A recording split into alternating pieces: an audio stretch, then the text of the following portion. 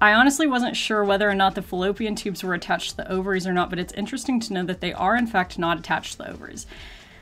They are in fact not attached to the ovaries.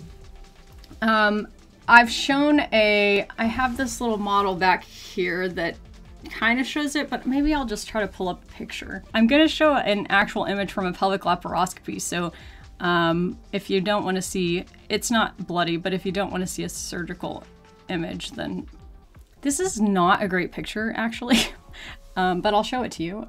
And it actually doesn't really even help because it kind of looks like they're actually attached. But so I guess in some ways they are attached. Like you can see here, this is a little membrane, like membranous area that's between the ovary and the tube. So this is the fallopian tube, ovary, uterovarian ligament, round ligament, and the and that's the IP ligament.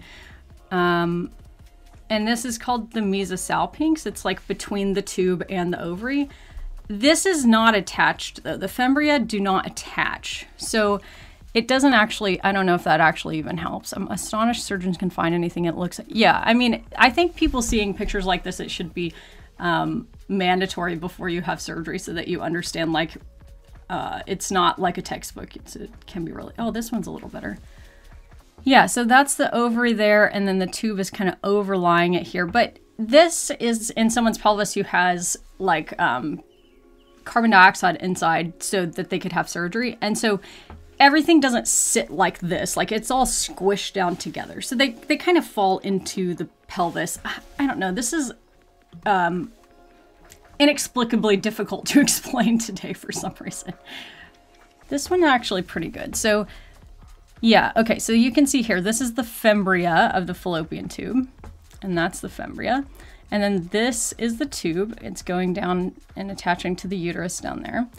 And then the ovary is underneath it, but this is not physically attached to the ovary. Does that make sense? And then cervix, but it's on the other side. Obviously, this is like from the pelvis side. And then the bladder is here.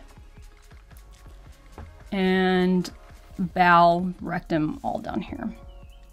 Yes, this is a non-pregnant uterus. Everybody, what did I just walk in on? Sorry, we are talking about how the ovaries are not attached to the fallopian tube, and yeah, I guess it's not very helpful for me to go, oh yeah, if you don't want to see a surgical picture, like, don't look for a minute. But, because people could just click in, but, pouch of Douglas is just an area that's at the base of the pelvis.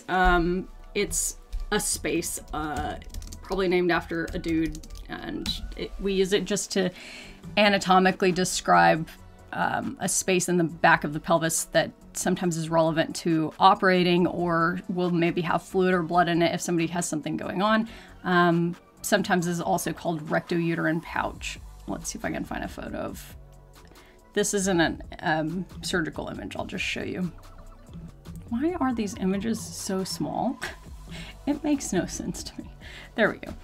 All right, so, okay, so pouch of Douglas would be right here, back here. So this is the pubic bone, this is the bladder, this is the uterus, this is the vagina, this is the pouch of Douglas. So it's just a space between the uterus and the rectum. It's not actually like this though. I mean, in real life, when you're just walking around in day to day, it's more of what we call a potential space, where it's like laying right up next to the rectum. The uterus is usually right next to the rectum, or maybe a little bit away, but it's not very far away, but it can fill with fluid. So it's a potential space, if that makes sense. All the lady parts are named after dudes, yeah. All the things are named after dudes.